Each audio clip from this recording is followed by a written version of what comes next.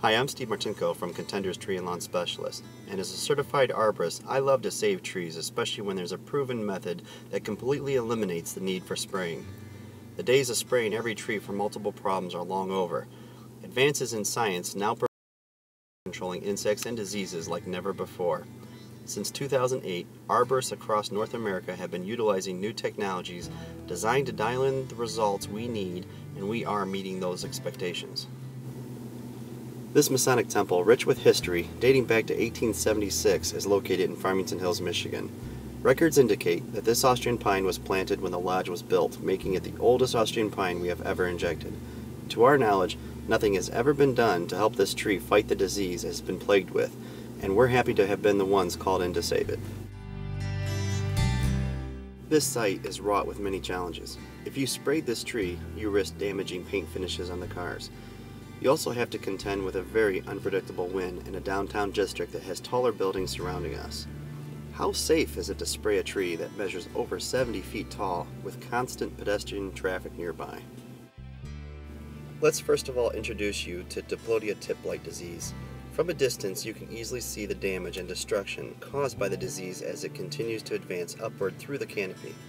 Traditionally, arborists would treat this disease by spraying 2 times in the spring with a fungicide, but sprays even under the best conditions for any pine tree rarely produce significant results. Looking closer at the needles, or candles as we prefer to say, you will see a crook in the candle stem. These crooks are evidence that Diplodia Tip Blight has infected this Austrian pine tree. In fact, so much infection has occurred over the years that entire branches are now dead. A disease like this takes years to kill a tree, so it is important to catch the problem early and treat it before major branch dieback has occurred.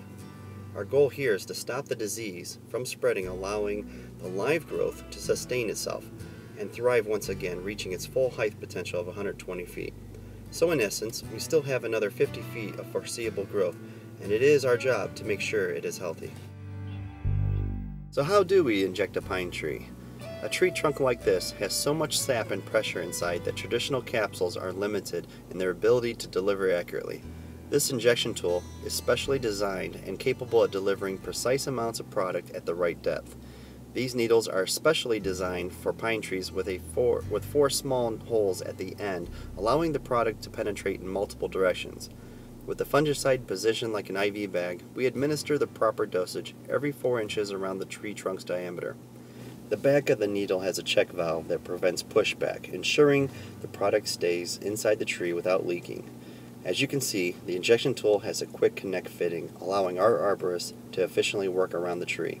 Once the fungicide is now injected, we follow up with a potassium nutrient booster that aids in the uptake of the fungicide, providing improved cell wall structure inside the needles. So as the demonstration shows, we are able to perform with accuracy regardless of weather conditions. We can logistically meet the needs without having to worry about people, pets, or open windows across the street. Another great benefit to injecting versus spraying is that this injection will last for 2 years, unlike spraying twice a year every season. Results will be first noticed the following summer after the spring humidity has triggered infections. Depending on severity, you can expect 60 to 90% control for the first 2 years. Control then increases between 80 and 95% in subsequent years on this injection cycle.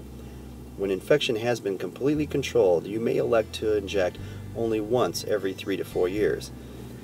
It is worth mentioning that a healthy tree helps us deliver these results, so in this case we are also deep root feeding with a high concentration of seaweed kelp based organics.